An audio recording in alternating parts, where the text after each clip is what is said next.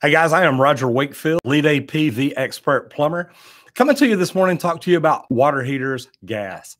Now, the other day we talked about electric water heaters, and there's a lot of common parts. So I kind of want to talk to you about them and tell you about them just to kind of let you know.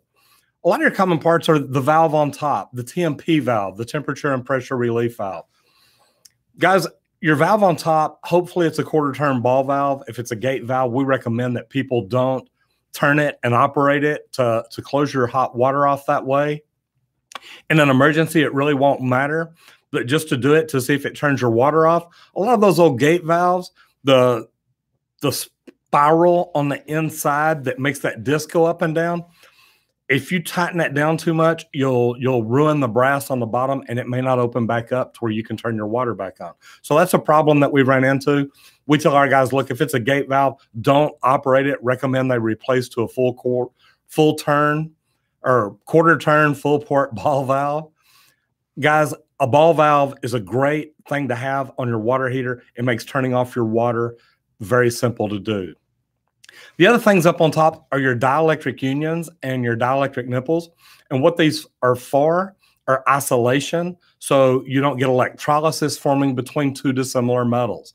A very big deal. A lot of the older water heaters where they literally just screwed a copper male adapter into the water heater, you can go back now and look and see where those dissimilar metals are eroding away, and that's going to cause problems for people. Now, when the cold water comes in, of course, it goes through your ball valve or gate valve. It goes through your dielectric nipple, and then it comes into the water heater. Now, from there, it goes into your cold water dip tube. Your cold water dip tube brings that water all the way down to the bottom of your water heater. And the reason being is, especially in a gas water heater, that is where the heating elements are, or that is where your heat source is. At the bottom of your water heater, where you're right above your burner assembly, it heats up the bottom of that tank just like a pot on a stove, and that's where you get your hot water. Now, before we get into the burner assembly, let's go back to the parts of the water heater. Up on top, you'll see a hex nut going into your tank. That's your anode rod. Now, the anode rod is made out of magnesium, aluminum, or an aluminum zinc compound. And what that is, the anode rod is a sacrificial rod so that as your water heater ages, and normally I tell people in the first year, at the end of the first year, change out your anode rod. You can actually almost double the life of your water heater. If you've got a good filtration system, a good anti-scaler, and you change out your anode rod, you will be surprised how many years you can actually get out of your water heater. But that anode rod goes down, and say that there is a little tiny pinhole in the glass. Well, instead of the water starting to eat and rust away that tank, what happens is that anode rod will sacrifice itself, and that material will go and create a seal on the inside of the tank, so the water never gets to the steel. So anode rods, and like they call them, they're a sacrificial rod, because that rod will give up itself to help protect the inside of your water heater. Now, on the outside of your gas water heater, the different parts that you have are up top. You've got the flue pipe. Now, the flue pipe comes out of the top, goes up all the way out the roof. And what this does, this eliminates the dangerous gases from burning the natural gas to heat your water for you. So those gases go up through the center of your water heater. Your water heater actually has a tube in the middle of it, and there's baffles and ports in there to make that water or make that heat stay towards the outside, because that creates a larger heating surface and makes your water heater more efficient.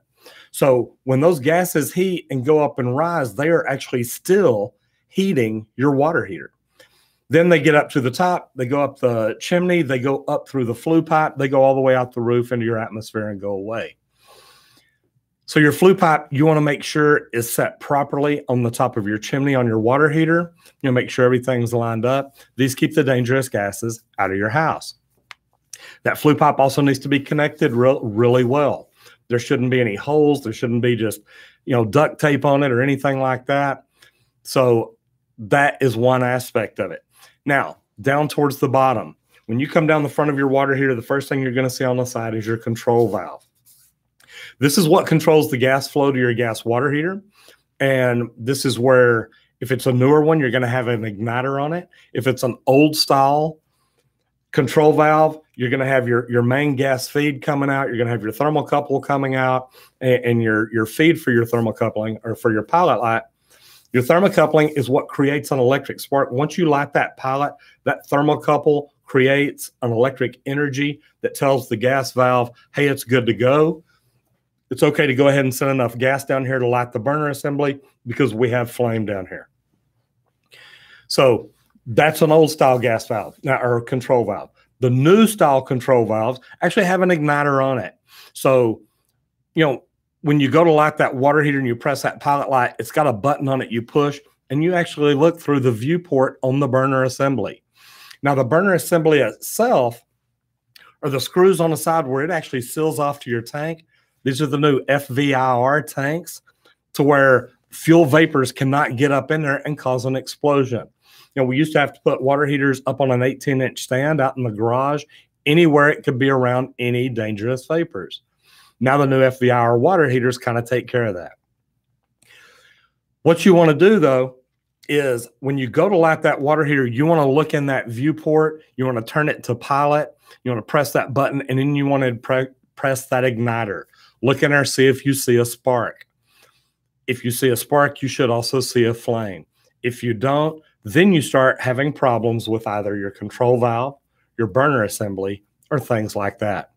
Guys, gas water heaters have got much more efficient here lately. Not to say they ever weren't, but in, 2 or 3 years ago, they changed everything to make them more efficient, and that's why water heaters got bigger.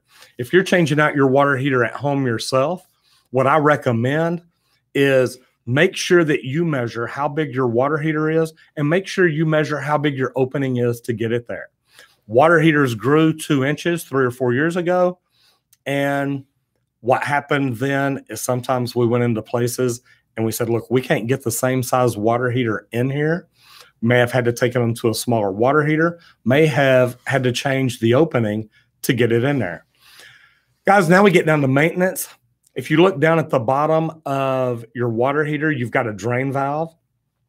If your water heater is just a year or two old, I recommend, if you hadn't done it yet, start flushing that water heater.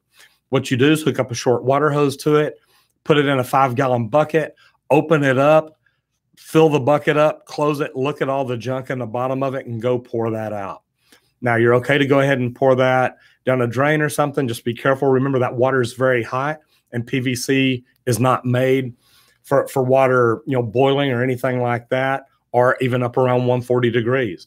Now, you can pour it down it. I just recommend turning on some cold water first to the tub, pour your bucket in there, and you're okay.